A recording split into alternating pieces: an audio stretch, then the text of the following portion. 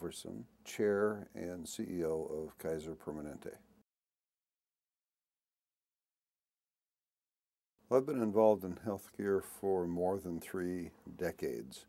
I started with the financing side. I actually worked for a Blue Cross plan, and I was trained as an underwriter slightly more than 3 decades ago. And I evolved from the Blue Cross operation into running a small health plan, one of the first capitated health plans in America. That was HMO, Minnesota. We started the health plan with a network of participating clinics. And so I sort of evolved from the insurance side of the operation into the care delivery side of the operation. And a little further down the road, I became the CEO of a company known as Health Partners. And Health Partners is a particularly interesting organization because it's a co-op. It's owned by the members, and Health Partners owns its hospitals and clinics.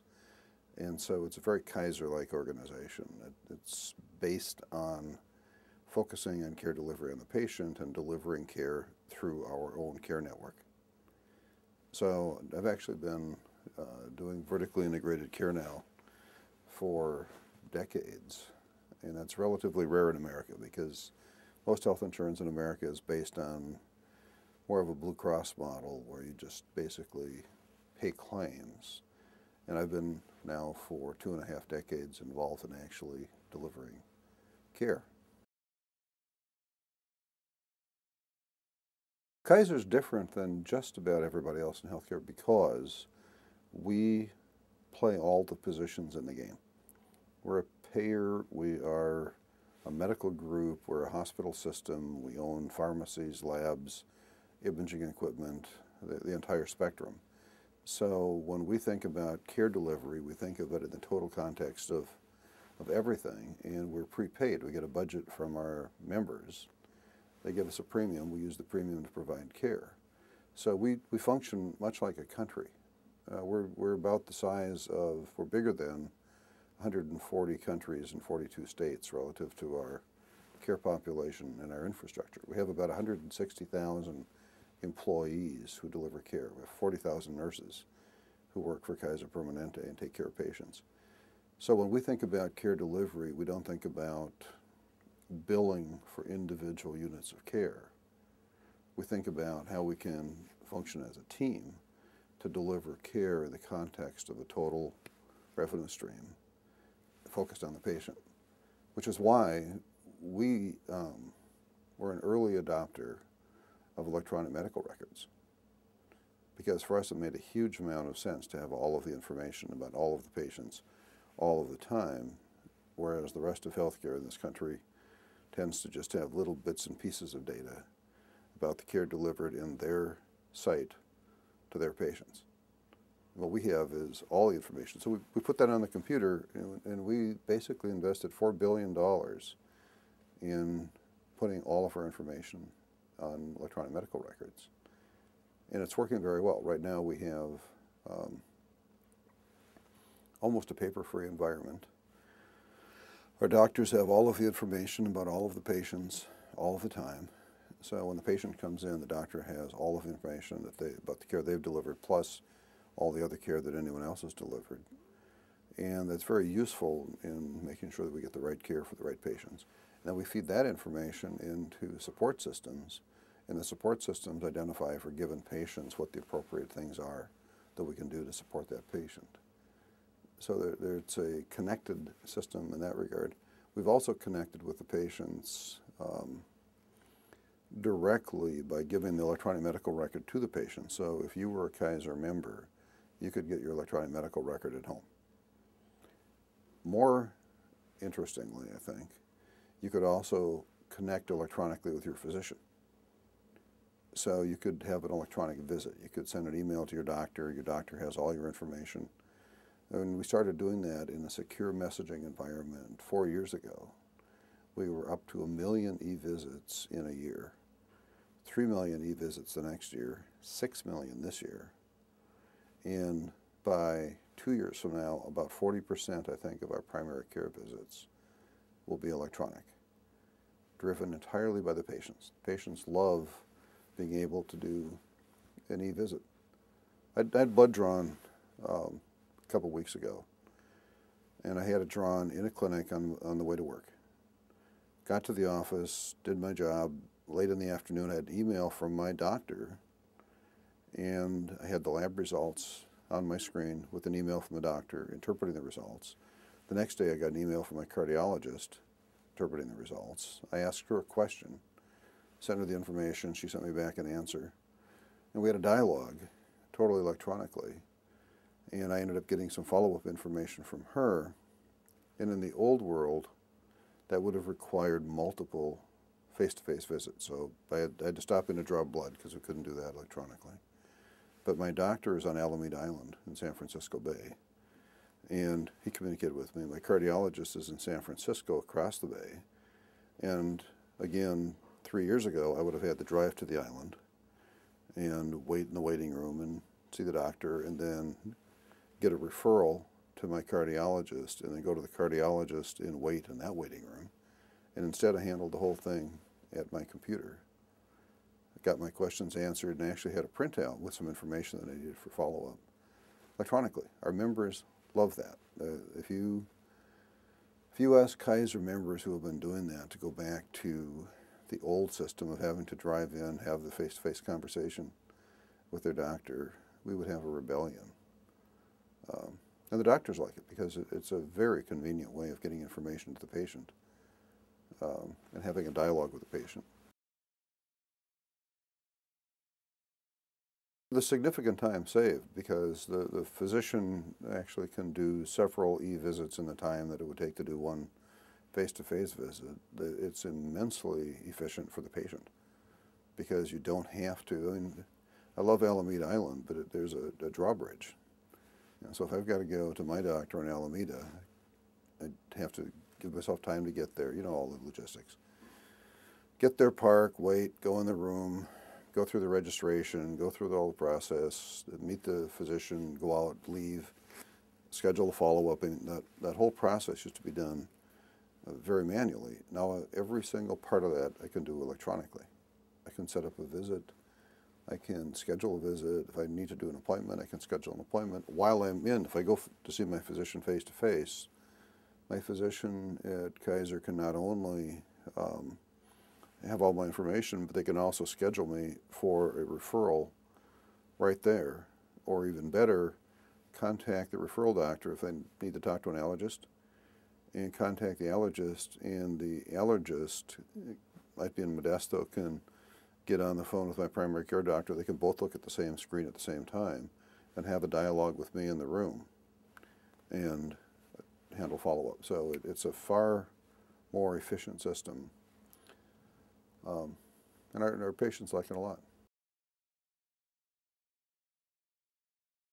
Well, right off the bat, if you just take the examples I was talking about, we had 6 million electronic visits. If we would have been a fee-for-service, traditional care delivery model, that means we gave up 6 million opportunities to bill. So the rest of the world is not rushing down that path. The rest of the world is not saying, we also want to give up our opportunities to bill patients. And if you look at the billing amount for a patient, that's $80 to $150 per bill that the rest of the world would give up. But because we're prepaid and we have the entire amount of money to work with, and it's our job to manage that money in the interest of the patient, we don't care about the billing opportunities in the middle. The rest of the world does. The same thing is true in something like orthopedic. We put a program in place to deal with broken bones in our seniors, and we focused on seniors at high risk of breaking bones. We made sure they had the right medication, the right counseling, the right training, the right therapy, the whole process supported by the computer, supported by nurse and doctor as a team, and we cut the number of broken bones by 37%. We gave an award to the physicians who put that program together, and they joked that they were in danger of losing their standing with their professional association because everybody else would have preferred to have 37% more broken bones to deal with. Likewise on the hospital side, for us it was just fine not to have all those admissions. Every other hospital in the world is out working to maximize admissions, which is why the American healthcare delivery system costs twice as much as any other delivery system in the world. We have or non-system of American healthcare is twice as expensive as the rest of the world, because we not only have the perverse incentives to do multiple units of care, we also have the highest fee schedule in the world in America. A couple of numbers stand out. The fact that diabetes, 32% of the cost of Medicare comes from diabetics. That's a huge percentage of Medicare cost. And yet we only get care right for diabetics in this country about 8% of the time. So if we took that 8 to 80, we could cut the complications of diabetes in America in half. And yet nothing is being done to move in that direction. Another number that stands out, 2% of the hospital patients in California have sepsis. When you look at the senior population and why people are dying in the hospital, 23% of the seniors in California die from sepsis. So 2% of the patients, 23% of the deaths. And no one is focusing on that. No one's doing anything about it. So those are the kinds of things. You look at the total data set and you say somebody should be thinking this through. Somebody should be trying to figure out the right thing to do. Somebody should be focusing on the opportunities and putting programs in place. Inside KP, inside Kaiser Permanente, when we learned what the sepsis issues were, we focused on sepsis and we reduced the deaths by about 40%. I think ultimately we'll reduce them by 50. But that's because we've taken a systematic approach to doing this that the rest of the country should do. You should not have 23% of any population dying of sepsis. It's wrong, but in every other hospital, those sepsis patients generate huge bills, $100,000 bills. So there's a perversity to the process that not only are there twice as many people with the condition, but the hospitals that have those patients are actually billing a lot of money for those cases. A perfect system is patient-focused. It's not built around the caregivers, it's not built around billing opportunities, it's not built around revenue streams, it's built around the patient. So the perfect system focuses on the patient. And the perfect system has all of the information about each patient so that knowledgeable caregivers working with the patient can figure out what the optimal care pattern for that patient is. And if you're a healthy person and pre-diabetic, the right plan for you is to avoid diabetes. If you have diabetes and you've got comorbidities, the right plan for you is a plan that links your caregivers and manages the complications. And everybody has a different perfect outcome, but everybody should have a care plan. Everyone should have somebody working with them, a care team, a support team, working with them to optimize their care outcomes. Perfect system can do that. An imperfect system, patients stumble into the emergency room, that's unconnected to anything else they do. They get care for their asthma in one place, they get care for their kidney failure in another place, completely unrelated care. Imperfect system is built around the individual provider business sites and not around care. Perfect system has a data flow, has information going to the patients, has patients able to make informed choices. So when you've got one hospital that has a death rate for heart disease that's 3 or 4 times the next hospital over, patients should know that. There should be an informed set of choices for patients. There's huge differences in oncology outcomes. If you have stage 3 cancer, your likelihood of living 6 months is significantly different depending on the oncologist you choose. Nobody knows that. If you have a mammogram read, the accuracy of the mammogram varies significantly based on the reader. Some readers have twice as many mammograms getting to stage 3 and death as other readers. And nobody knows that. People don't know that. So people assume I have a mammogram and protect it. So the perfect system would keep track of mammogram success rates, cancer survival rates, bone surgery success rates, if you just sort through the process, heart surgery success rates, and make that information part of the data flow that patients can use. So you need the right data, you need the right incentives, you need patient-focused care plans, and you put all that together, combine it with current medical science, and there's a great opportunity to do some really wonderful things for people. What we have instead is a siloed system. Now, we at Kaiser Permanente, because we're vertically integrated, can do a lot of this work now, and we are doing it. The rest of the world isn't vertically integrated, so it's harder to do a lot of those pieces. But what the rest of the world can do is virtual integration. If you can't be vertically integrated, you can still create integration links using the computer, care registries, data flows, and create care plans for patients, and then provide feedback to that from other sources, like the claims processing system. If you go to the doctor and you have a claim filed on your behalf by the doctor, there's the diagnosis, there's the treatment, there's the cost of care, there's the person who did it, the time frames. Most of the information that's in a medical record is in the claim. It's not timely, accuracy level's a little lower, it's not real time, but it's there. And so if you're having asthma attacks, multiple asthma attacks, that will show up in both the electronic medical record and the claims database. And right now, the electronic medical record can use it to make an improvement in care.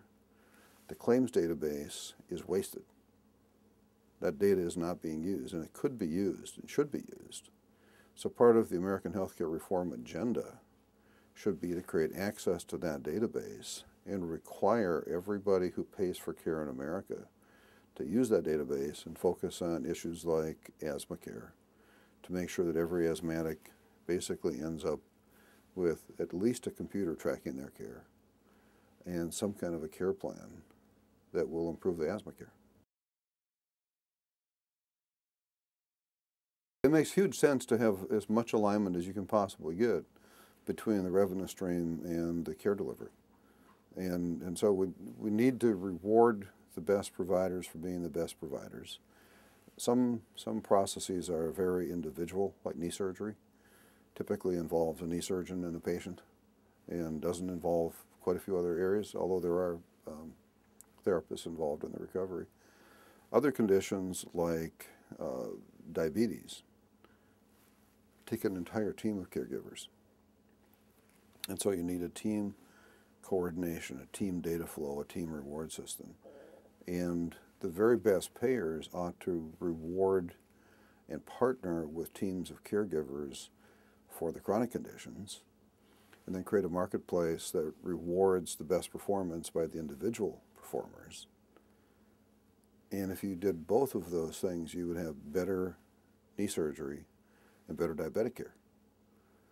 And if the insurance company stands back from that whole process and isn't part of it relative to the benefit package or data flow, information flow, channeling patients to the best providers, I think that does the patients a disservice, because that teamwork should be there and that partnership should be there. So the ideal model going forward is a linked model. And also there are quite a few vertically integrated care systems in America that ought to be thinking about stepping up to the plate and taking prepayment, much like Kaiser. And I think as we go forward, depending on how healthcare reform shakes out, that could happen. I think there's an understanding, actually, on the part of President Obama, some of the key Senate leaders, some of the key House leaders, that the care delivery system is not organized optimally right now, and that we ought to be working toward a better model. And I think there's an appreciation of team care. I think there's an appreciation of data flows, data sets, data tracking, informed patient choice. I mean, I think all of that is in the air, but it's not sufficiently in the bills. And so we've had discussions, conversations, hearings about those kinds of issues, and then when the bills finally got written, some of those pieces didn't get incorporated. But even when Senator Baucus did his hearing the other day, for his press conference, and he talked about how he would like to see healthcare organized in the future. One of the things he cited was us, Mayo, Cleveland Clinic, Geisinger, some of the other care systems, and said it would be good for America to reorganize and to move down those paths. I think, though, that the way America can get there is not by trying to reorganize the system from that perspective. It's by saying we need to fix a couple things in this country. We need to have half as many kids with asthma attacks. We need to figure out how do we put all the pieces in place to get there. And if we set a goal like that, diagnose every kid, make sure that every kid has a treatment plan, make sure there's a database, make sure you're tracking what happens to every kid. When you put all of those pieces in place, they lend themselves to a system. And because you can't achieve those things unless you have tools, data, information, somebody accountable. So if we set a few goals for the country and then work backward from the goals to the plan, I think, and take that very seriously and have reward systems based on achieving those plans, I think what will happen then was there would be a natural gravitation of caregivers into more tightly organized and coordinated care teams. But that's not going to happen until there's a reason to do it. The caregivers aren't going to reorganize just for the theory of it, or because somebody gave a nice speech and it sounded good, or because Mayo has a great brand, or we have a great brand. They're going to do it because doing it makes it more likely that they will cut the number of congestive heart failure attacks in half. And if they do that, if they band together to do that and are rewarded for doing that, that model will work. So I think we've got to get there. Goal first, rewards, tools, and then I think there will be an aggregation that will come out of it, but it will be an aggregation that results from the goal, not one that creates the outcome. You know, if you look at any other business, if you go to a factory, there are no factories in the world that will build a tool and throw the tool randomly into the factory and hope that somebody picks it up and uses it in some smart way. You know, every factory says, this is the product we want. We want to produce this hubcap. We want this hubcap to have a 99.9% lack of variability. Okay, to do that, what do the tools have to be? And then they work backward from the hubcap to the toolkit. Healthcare is the only thing that throws a new wrench in and says, I hope somebody in there uses it, and somehow in the end the hubcap's better. It doesn't work. So we have to start. We have to start with the hubcap. We have to start with the outcome. We have to cut the number of congestive heart failure patients or the number of asthma attacks, and then build the toolkit from that. And then the benefit package that Blue Cross pays has to reward those outcomes. Because if they ignore the outcomes or do as we do now and actually reward perverse outcomes, care delivery will not change.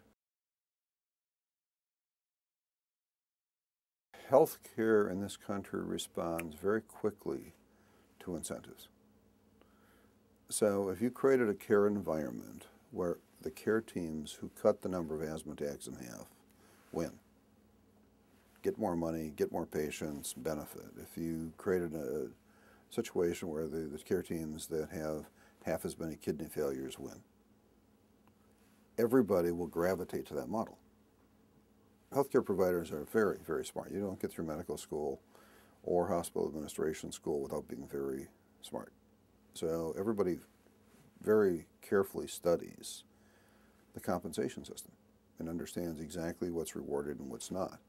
And if you try to force people into teams just for the sake of putting them in teams, and there's no reward involved and there's no positive outcome, people won't go to teams. But if you create a reward system that rewards the result of teams, then people will figure 50 very creative ways to form the teams. And so it has to be on the results. You've got to build the architecture, as every other market does, on the product that's sold. You know, think about cell phones. The cell phone market is based on the product that's sold.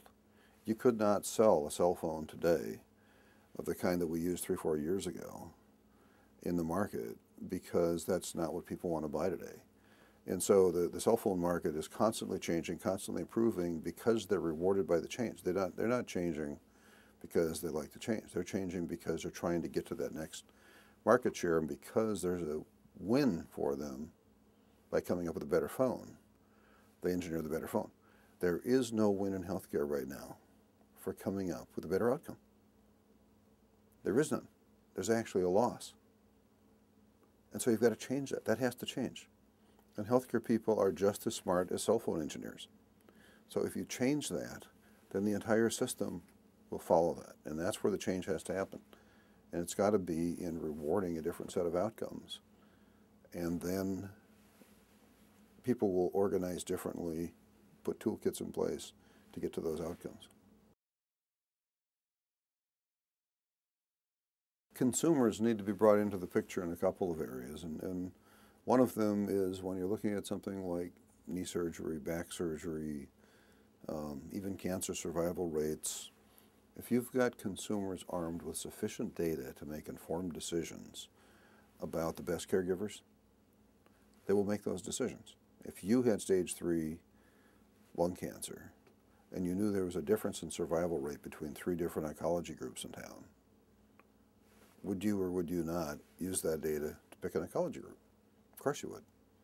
And what would happen if that happened? That oncology group would get better and the other ones would catch up. And you'd have a different market in oncology. Right now you have no clue. If you have stage 3 lung cancer, you don't have a clue. You don't know who to pick. You know who's got the best reputation, but you don't know if they have the best outcomes. And study after study has shown that organizations with the best reputations often don't have the best outcomes. Some of the heart surgery survival rates show that the institutions that everybody thought were the absolute premier institutions had a death rate that was double, triple some of the other. And so you need the data, and if you've got that data, you'll make informed choices.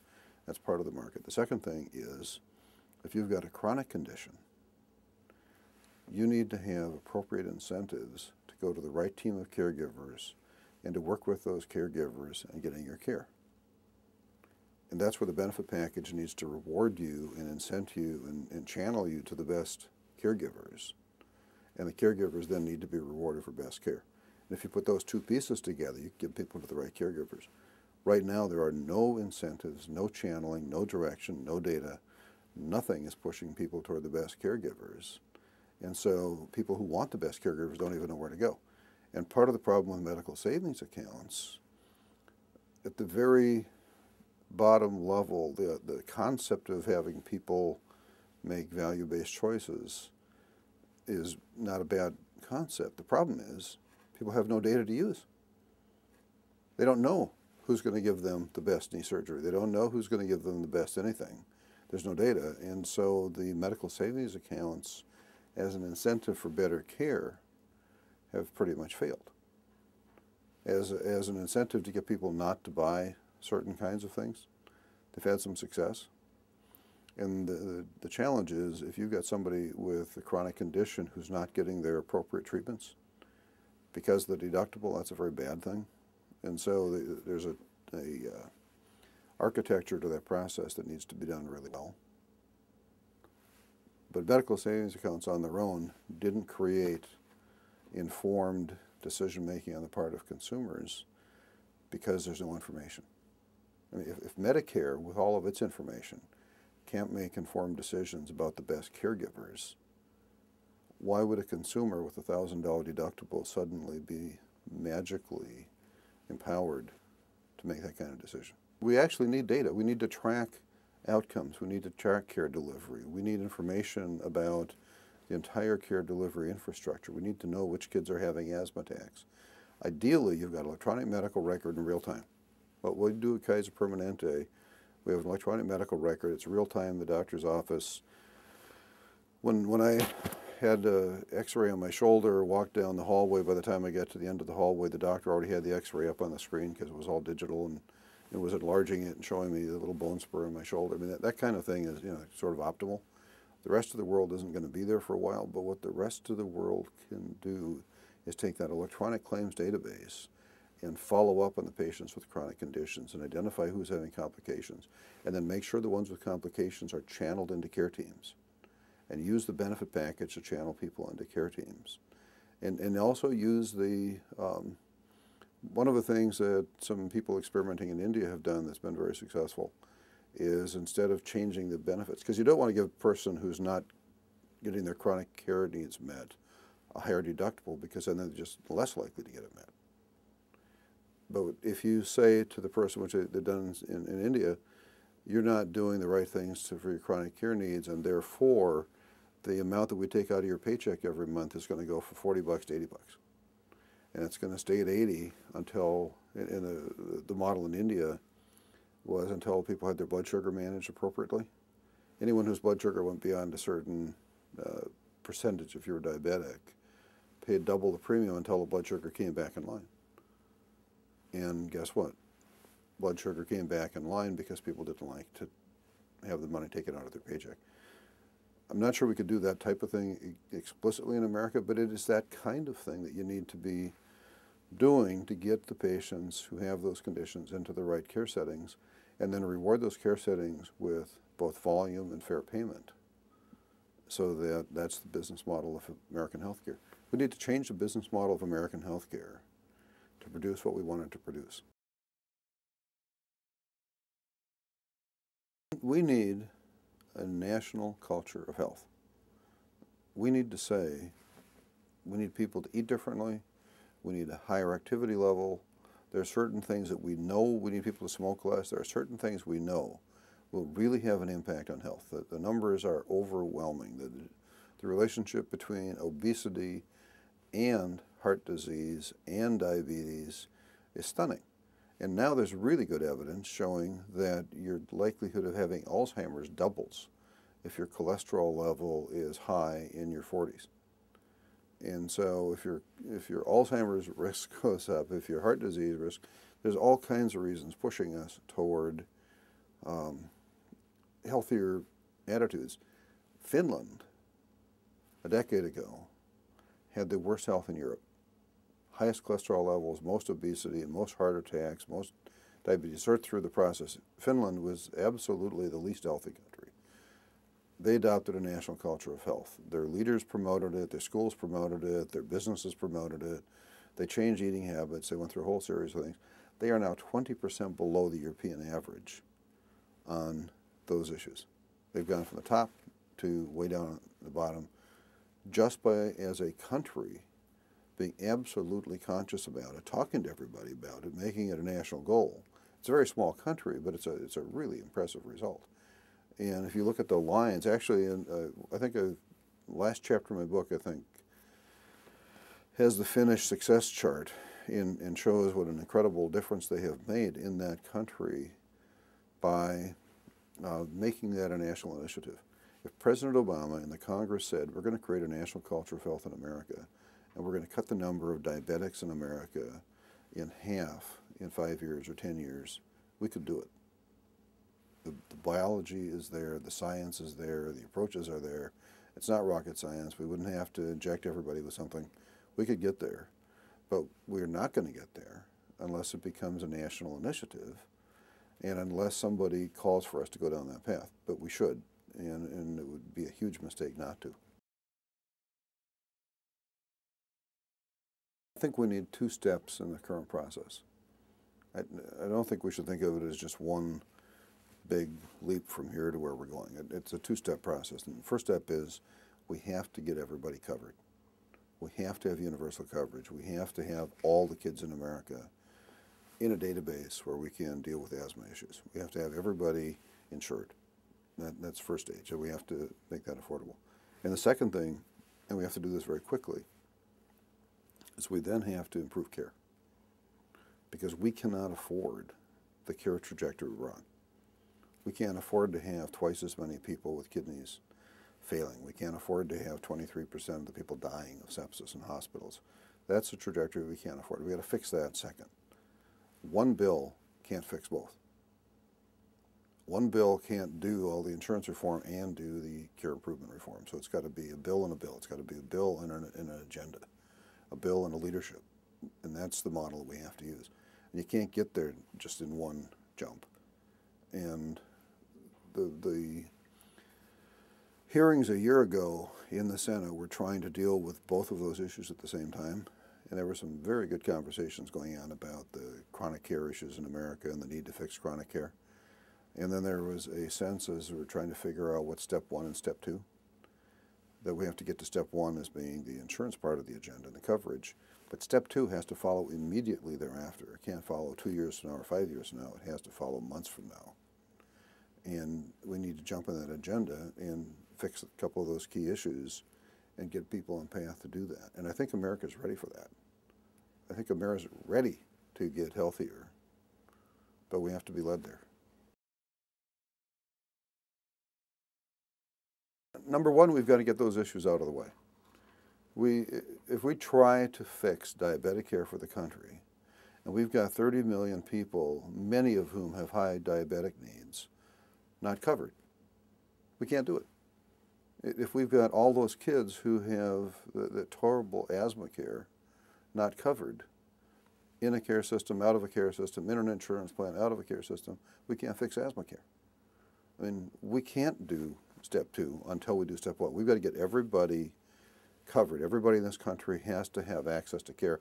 Then we need to fix care. But we need to fix it now. We need not fix it 10 years from now. I mean, we know now what needs to be done for asthmatics. We know what needs to be done for people with congestive heart failure. We know what those issues are. We just have to get to them. But we can't get to them until everybody has insurance. If somebody does not have an insurance plan and they have congestive heart failure, who or what could possibly make their care better? Nothing. You've got to do step 1, step 2. And if you think we're going to somehow, playing with a horrible handicap, playing left-handed and blindfolded, without everybody covered, we're going to fix care, and then after we fix care, we're going to come back and fix insurance? Anybody who does that has never actually, anybody who thinks that way has never actually been involved in either care delivery or care financing. Kaiser Permanente, we can't fix care for the people who don't have coverage, but we can do a lot for the people who have coverage. Most of Europe provides universal coverage and uses private health plans and an employer-based system. So if you're in the Netherlands, a percentage of your paycheck goes to your health care benefit, and you choose from 120 health plans. And you pick the health plan, and that health plan must take you. It's an individual mandate. The health plan must take you. No health screening. If you're in Switzerland, your employer deducts part of your paycheck, and you get a health plan. There are 70 health plans in Switzerland. You get to choose among them. Germany has 300 health plans. Everybody in Germany picks a private plan. Those countries have no government system of any kind. They do not have anything resembling Medicare, Medicaid, anything. They just basically have private health plans and an employer-based system. And the employers use their leverage as purchasers to get better deals for their workers and also to get health improvement agendas and health spas and that type of thing. So if you're in Germany, the employers will negotiate like spa treatments, that type of thing, on top of the basic health benefits for workers. So involving employers in the model works just fine as long as care is affordable. All those countries deduct from the paycheck. Even if you go to France, where they have a mixed system, the France system looks an awful lot like the Medicare supplement model in the U.S. Everybody has a basic benefit package from the government, but it's low. So 92% of the people buy private insurance. And that private insurance pays the difference between what the government pays and what the doctors charge. And again, that model is done by employer. And France actually has many healthcare co-ops, and many employers, municipalities will get together, create a co-op, libraries will get together, create a co-op. There's a whole bunch of co-ops in France, and the French co-ops purchase care for workers, but again, it's a worker-based system, and everybody pays a portion of their paycheck to buy it. So most of Europe is a payroll deduction, just like Medicare in the U.S. Social Security in the U.S., they use the same model in those countries, and then you get to choose between health plans. So having employers in the link can be done, and it works just fine. The problem in the U.S. the reason it's failed here is because in those countries every employer must be in. In the U.S., it's optional. Some are in, some are out. Workers don't know if they're going to have health coverage. There's an inconsistency to the American model that doesn't exist in those other countries. But having employers in can be done just fine. I've spent a lot of time looking at foreign models. I'd actually chaired this year the health governors at the World Economic Congress in Davos, and I'm the current chair of the International Federation of Health Plans, and that's health plans from 80 countries around the world. And so I meet all the time with health plans from those other countries, and I've been looking hard to figure out which attributes of those plans would fit in the U.S. And one of the things I've learned from working with all those countries is that every single one does it a little differently. So the model in Germany looks a lot like the Netherlands, but it's not quite the same. Austria, different than both those, but quite similar. In fact, the model that Governor Schwarzenegger proposed in California last year looks suspiciously like the Austrian model. Every country does it slightly differently. But if I were going to pick a model that I think would transplant well, it's actually the Dutch model.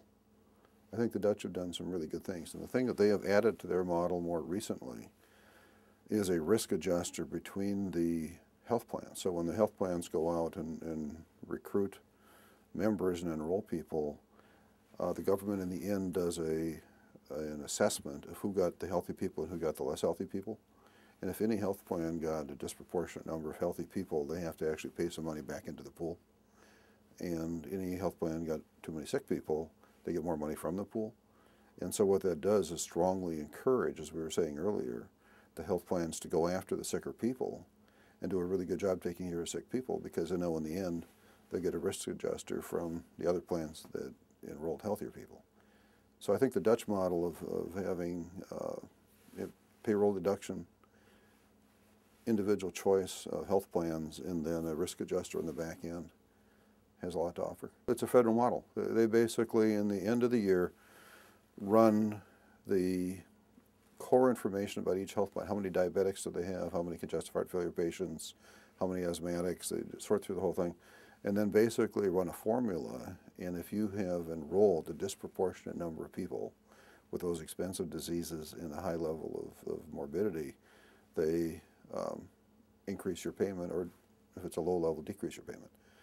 And actually, we do that to some degree in this country on our Medicare Advantage program. We have a risk adjuster formula that works in America. It's a pretty good formula. It's not perfect, but it's a lot better than no formula.